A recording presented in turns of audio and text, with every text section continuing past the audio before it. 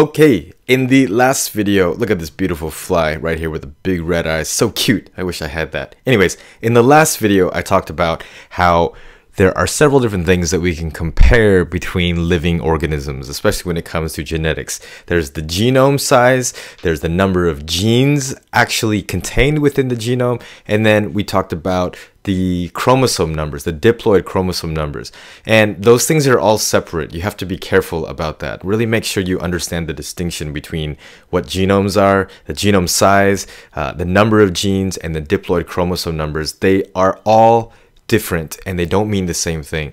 So when we talk about genome, so here I have a little reminder reminding you to understand the difference between the number of genes and the genome size. When we're talking about genome size, and there's extra little notes that are hidden in the syllabus that are calling attention to this, you need to know that the genome, my entire genome, is all of my entire genetic information. So all of my base pairs, all of the DNA that's there. And I know that not all of that DNA is actually stuff that codes for proteins. The stuff that codes for proteins, depending on the organism, and I'm a human, but depending on the organism, makes up a different proportion of the entire genome. So have I emphasized enough that your genome is all of your DNA? The amount of DNA in a set of chromosomes in a species measured in millions of base pairs. You're going to see BP representing base pairs. Total amount of DNA, not the number of genes. I had to make a video just about this.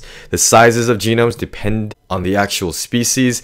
This is just for comparison. I think the specific syllabus statement actually gives you some suggestions for the organisms you should know. I don't think you're expected to recall these actual numbers. It's more likely to show up in some kind of database question or some kind of application or comparison question. So if you understand the big picture, you'll be okay. So with T2 bacteriophage, this is a type of virus, actually has 0.18 million base pairs, so that's 180,000 base pairs. E. coli has only 5 million base pairs. Fruit flies have 140 million base pairs. Humans have 3,000 million base pairs. And this type of woodland plant called a Paris japonica, this is the actual genus species name, I happen to remember that this is called Paris japonica, has 150,000 million base pairs. That wins compared to humans. But same question I've asked in several of the other videos, does a larger genome size necessarily mean more complexity?